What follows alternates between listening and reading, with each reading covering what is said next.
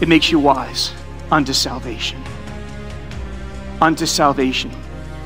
Sozo. Hey, the scriptures don't just make you wise. It makes you wise in a very unique way.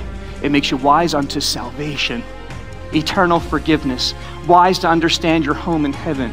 Wise to understand that Jesus said, behold, I go to prepare a place for you so that where I am, you may also be. And the sufferings of this present world aren't worthy to be compared to the glory that shall be revealed. And they're light and they're momentary, these sufferings, compared to the far more exceeding eternal weight of glory. And the light of the knowledge of the glory of Christ dwells within us. And this love of God is shed abroad in our hearts. And the truth will set you free. And if the Son sets you free, you shall be free indeed. And out of your stomach shall flow living waters.